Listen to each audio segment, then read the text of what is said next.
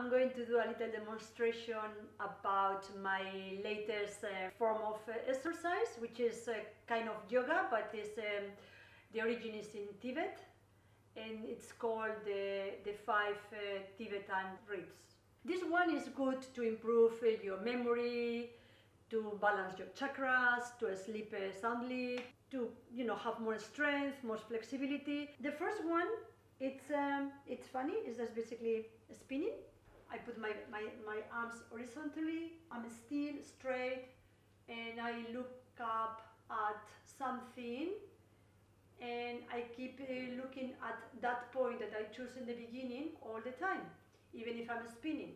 And I do with my eyes open, not to get a bit dizzy. Normally you will do 21 spins, but in the beginning don't do more than 3, just to feel comfortable and not to feel dizzy. When you reach and you feel comfortable, you can do 21 times each exercise. The second one, you just lie down on the mat. You touch your chin to your chest, and then you elevate your legs. And you do this as well 21 times. But as I said in the beginning, to feel comfortable, don't do it more than 3 times. The third one, you just are on your knees.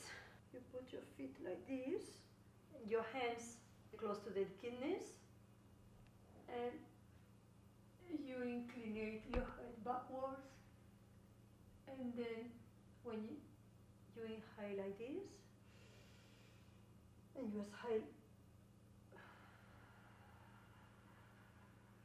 You can do it 3 times, and you want to continue till 21 in order to get wonderful results. But the important thing is to feel comfortable. This is not a competition. It's a matter of connecting your breathing, your the whole body, and the whole mind working together. Okay. The fourth one is kind of a bridge.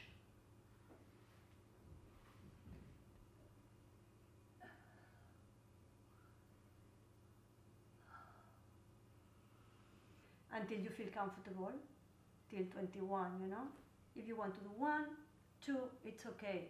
3 is a great number, and then whatever you feel comfortable. And the last one, this is a very, very common yoga pose, but it's very good as well, is the facing dog and with the cobra.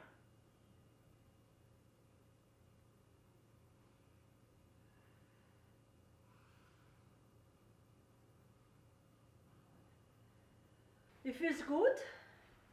You have only 5 minutes a day. Again, you can do it 3 times each all of the exercises, and you feel better. You feel calmer, much, much calmer, but at the same time, the whole body is tingling.